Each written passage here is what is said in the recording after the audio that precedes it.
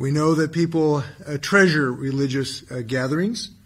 So this has been a difficult issue about how we simultaneously defeat this virus and maintain our congregations.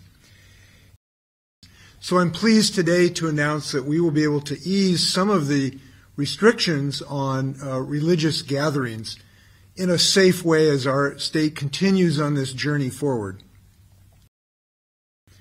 First, in phase one, and essentially this would be allowed throughout the state of Washington right now.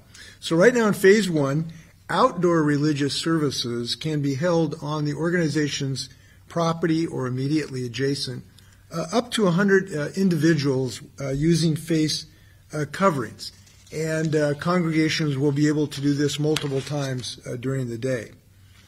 For areas of the state that are now in phase two, and that is increasing, indoor religious services will be held at 25% capacity of the facility or 50 individuals, whichever is less, again with face coverings. And again, that can be held multiple times during the day.